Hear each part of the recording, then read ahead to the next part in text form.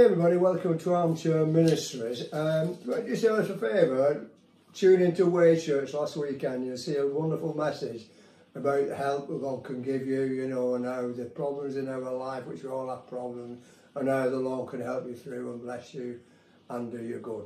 Now today, thank you for listening to Armchair Ministries anyway. If you're listening, Psalm 44, this is what it says.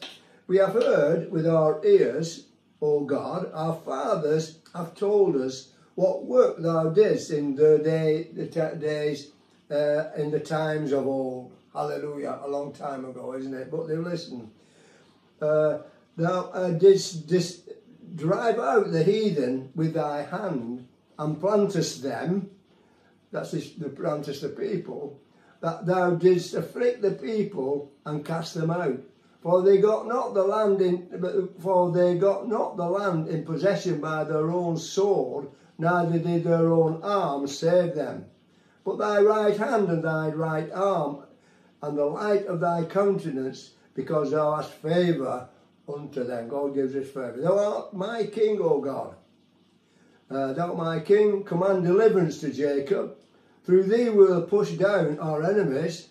Through thy name we will tread them under that rise up against us. For I will not trust in my bow, neither shall my soul save me, but thou hast saved us from our enemies, hast put them to shame that hated us. In God we trust all the day long, and praise thy name forever and ever. Verse 17 says this, all this has come to pass upon us. So he's recognised they're looking back and saying, why is this? So they recognise the things what are happening is because of it, God's people. Hallelujah. And this is what it says, verse 17, our heart is not turned back. Sorry, verse 17, yeah, all this has come upon us, yet have we not forgotten thee, neither have we dealt falsely in thy covenant. So, you know, our heart is not turned back, neither have our steps declined from thy way. That's another good one. Though thou hast so broken us in the place of dragons and covered us with the shadow of death, if we've forgotten the name of our God, or stretched out our hands to strange gods, shall not God search it out? For he knoweth the secrets of our heart. Yea, for thy sake we are killed all the day long. We are counted as sheep for the slaughter. Wait, why sleepest thou, O Lord?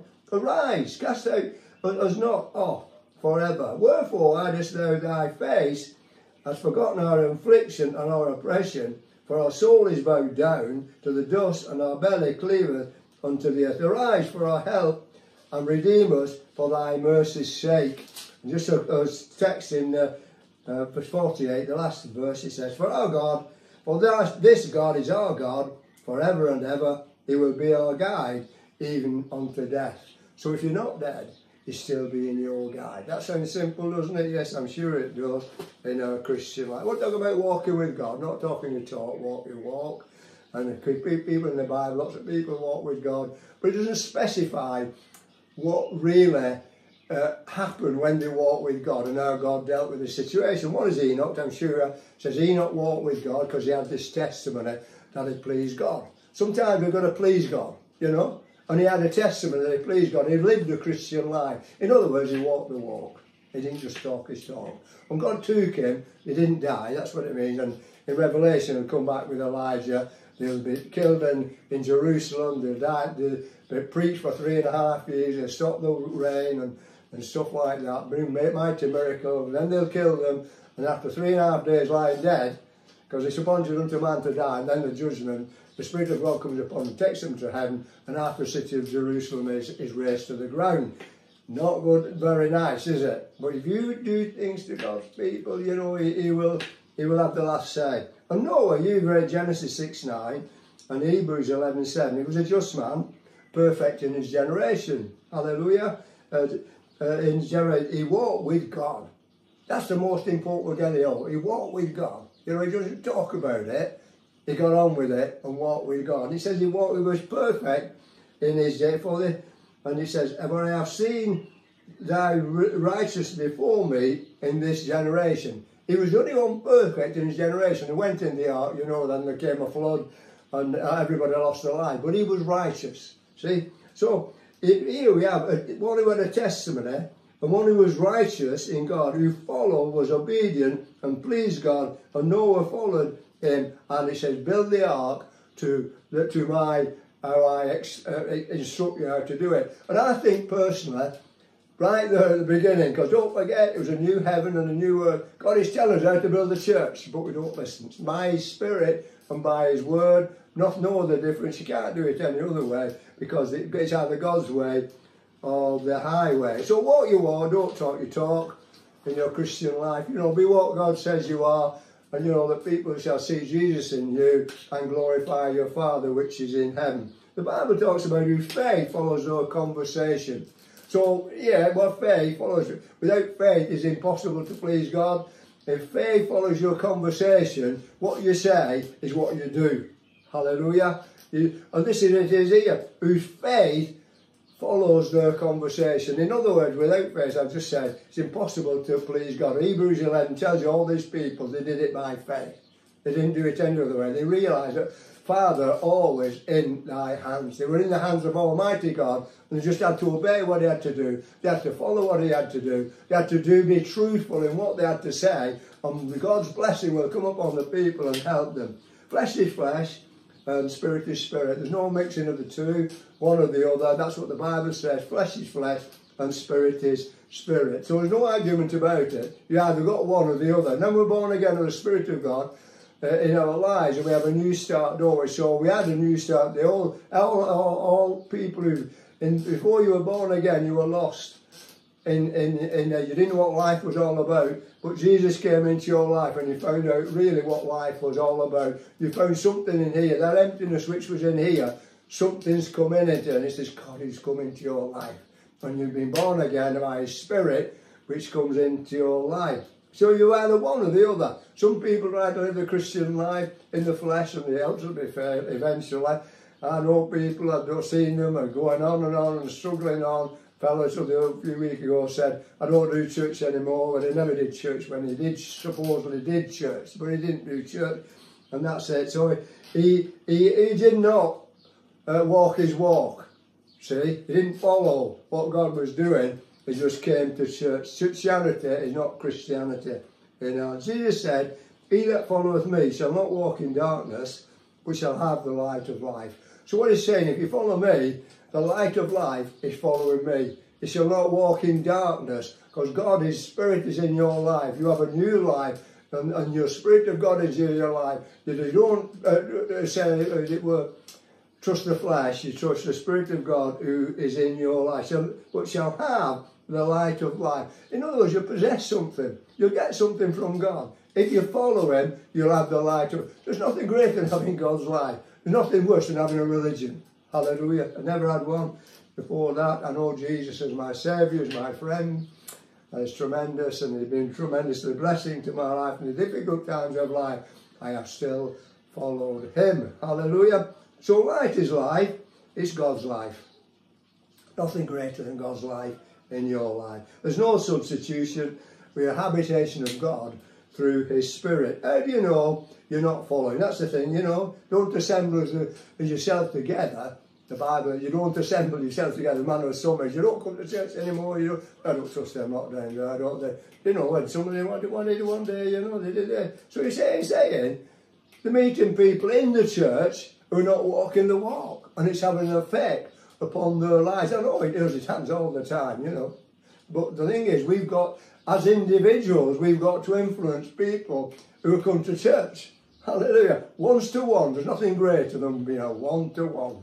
You know, go to that one, then go to that.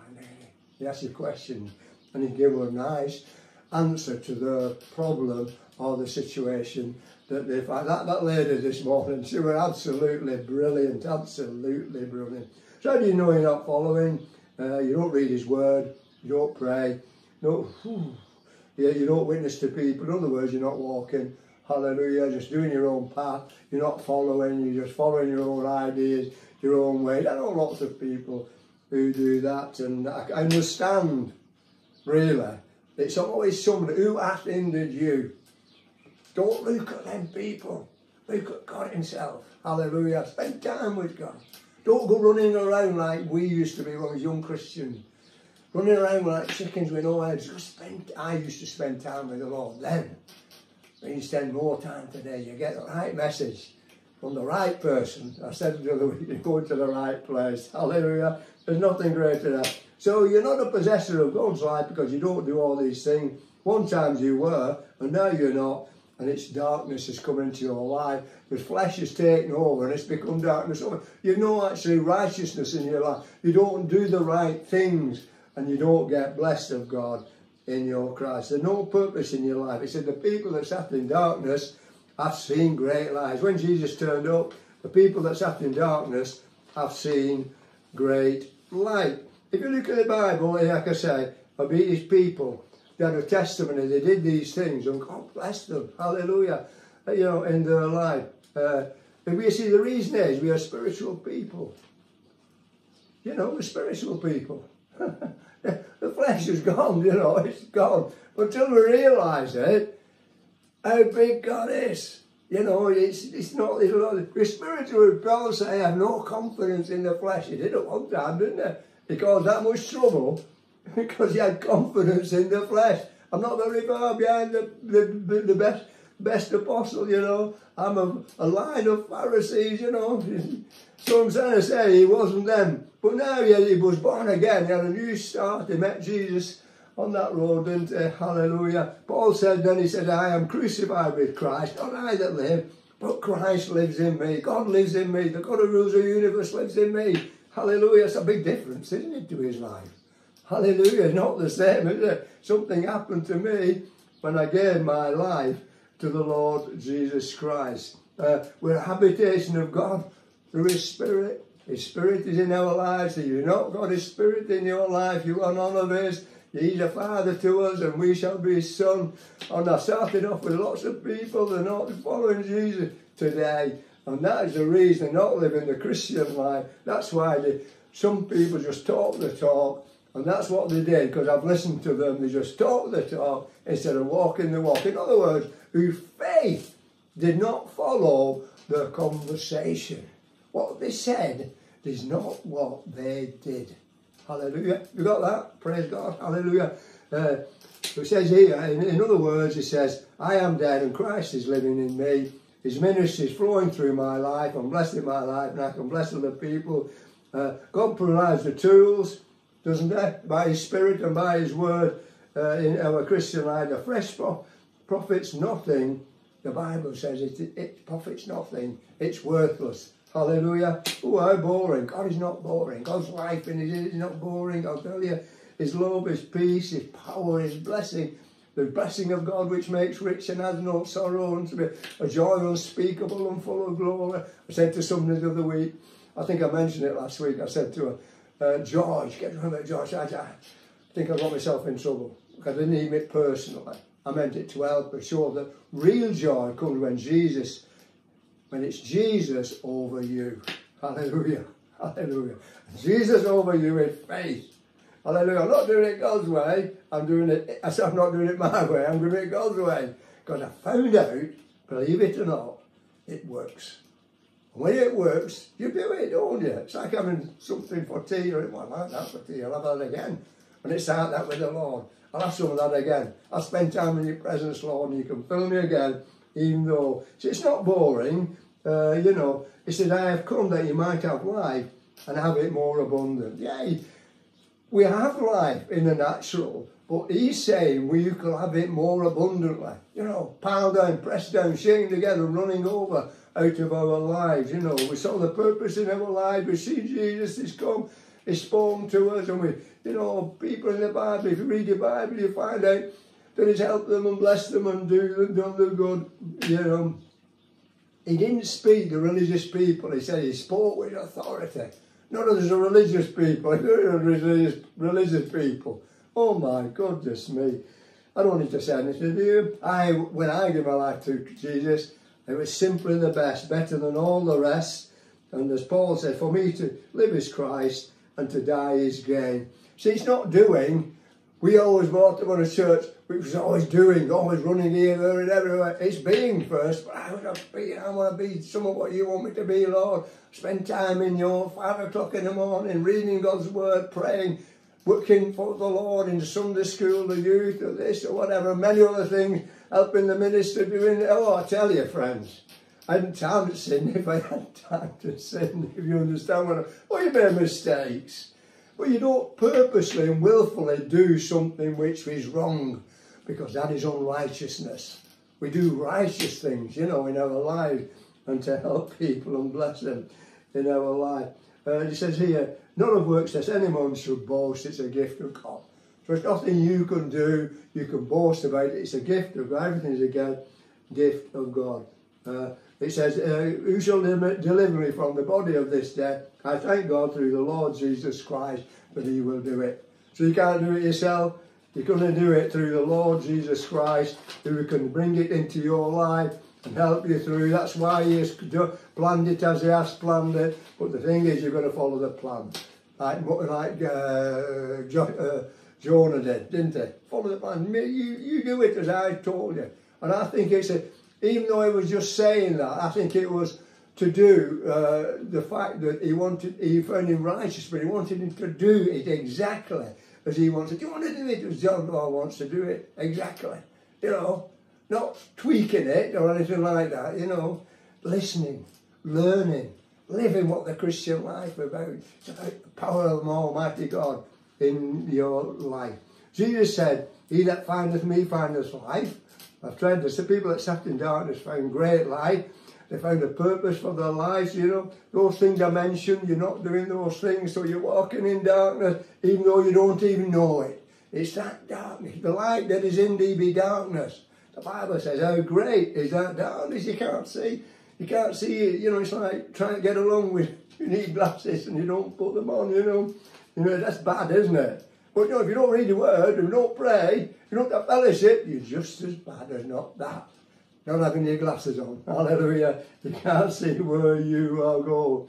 You know, if that darkness be in you, be darkness. How great is that darkness? And that which is flesh, that which is spirit. I'm just reminding you, flesh is taken over in your Christian life. Try to live the Christian life in the flesh. In other words, you just talk and you talk. You say, I met them. Hallelujah. You're not walking the walk. Whose faith follows their conversation, what they say is what they do, doing what they say by faith, living the life, not causing the strife, seem to have improvement, disagreement. It's just like disagreement, achievement, instead of achievement in our Christian life. He that findeth me, Jesus said, he that findeth me findeth life. Christianity is a person, it's the Lord Jesus Christ. Hallelujah, that was a mouthful, wasn't it? It's the Lord Jesus Christ. So Christianity is all that brings you, churchianity, is all that brings you is calamity. And it will do one day in your life. We read Psalm 44, you know, it brings us into eternal life. Our life is an eternal life. Not 70 years and 10. I've had mine. I'm on a bonus. Hey, I'm glad too, I tell you. So hallelujah, because only you're progressing. You know, the lady this morning, she was on about to walk, and we're all in different places, and we're all helping to help people and do them good. So someone said to me, he said, my husband has good points, my husband has bad points. He says, good, take notes of the good points. If Christianity is good points and got bad points, we're all going to hell. Because it's the righteousness of God in Christ Jesus. It's Jesus in our life that he has set us free. He's given us new life. He was blessing us. He wanted a purpose for your life. And that life is to take the gospel to other people and show that without Jesus you are lost. Hallelujah, in your life. Righteousness of God in Christ Jesus, that's what we are. The natural man understands not the things of God, neither can he, because they are spiritually discerned. It's by his spirit in our lives. You've been reading your Bible, even when you became a Christian, you read certain versions of the Bible and this and the other, and oh my goodness me, I have read one version, I've never read any other. It's the King James. It's been around for longer than most people. Most other Bibles. I started reading it, and I'll tell you, as I read it today, and it's made a mighty difference to my life. I should. Can you quote the scripture? Can you quote it? I have come that you might have life, and you might have it more abundant. I heard a very famous preacher. He couldn't even quote John 3:16. It's terrible, isn't it? Because some words have been put in and some words have been changed. And the Spirit of God does not recognise what is written. Oh, that's big stuff, that, isn't it? But I tell you, it's right. You see, the outer man perish, but the inner man is renewed day by day. So the old man is perishing. We know it's perishing, no we? Eh? You know, all my mates, people I spoke to when I became a Christian are dead. They're dead. They didn't, one cell, he said, I'll come after I get married, which it says in the Bible, and he didn't, you know what I mean?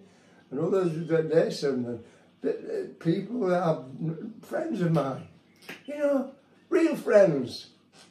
I had real friends in the world. Can I say this? I've not had many real friends in the church. Hallelujah. But it doesn't matter. Jesus didn't. He came on his own, didn't he? John came on his own, didn't he? Hey, you have to have a lot of people behind, we follow Jesus, we all follow Jesus. Jesus, Paul said, be followers of me as I am of Christ. That's what he said. We follow Paul, we follow people whose faith follows their conversation.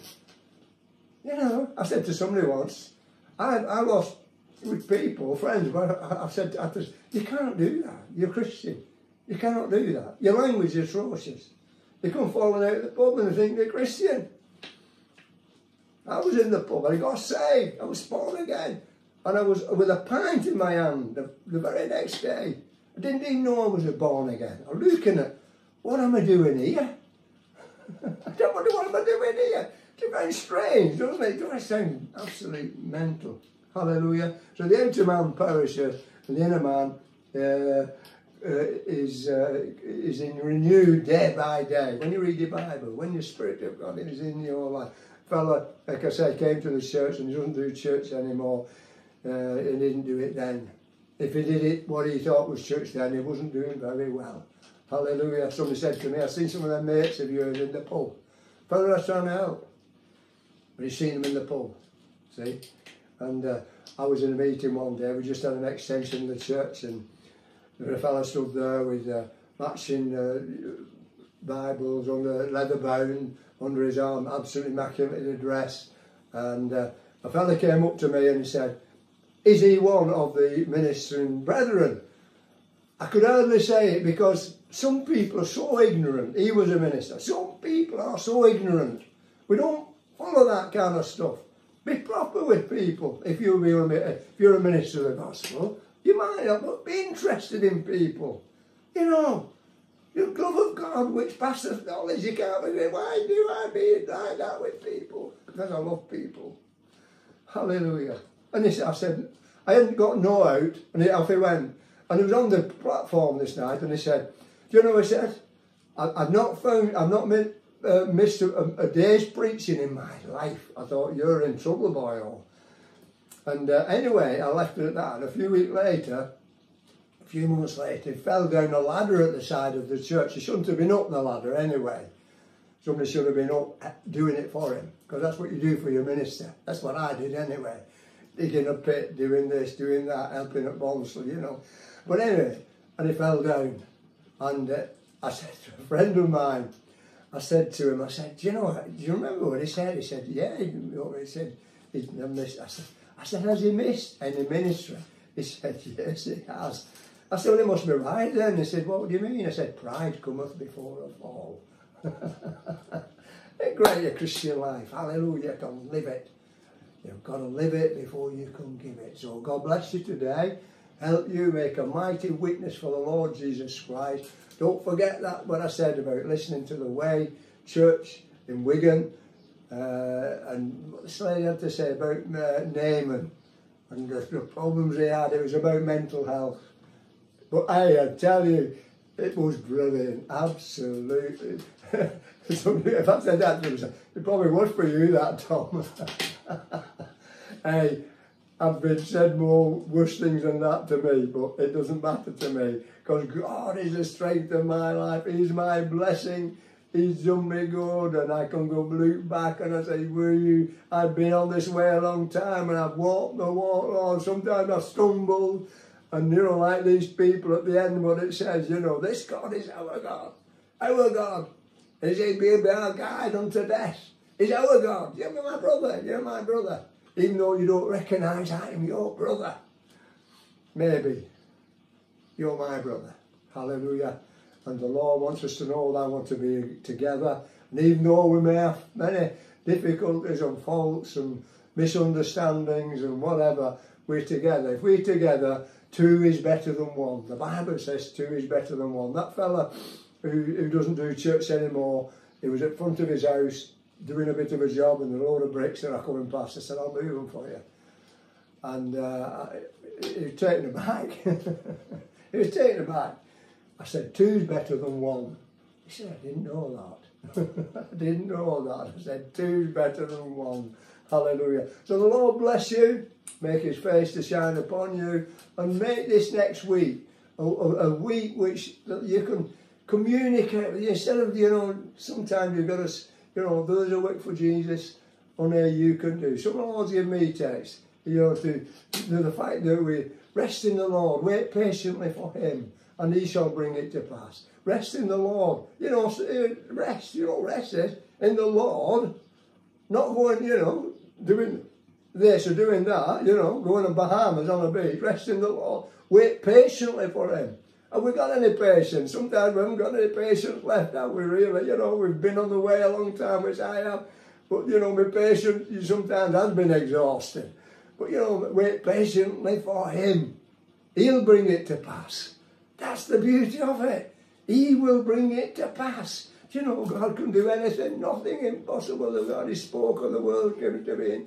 That's our God. That is our God. That is our God. He's our God. And will be our guide even unto death. So you're still alive today, so he's still your guide. Get that message? Lord bless you, make his face to shine upon you. Thank you. Hopefully you're listening today and will be blessed. Amen.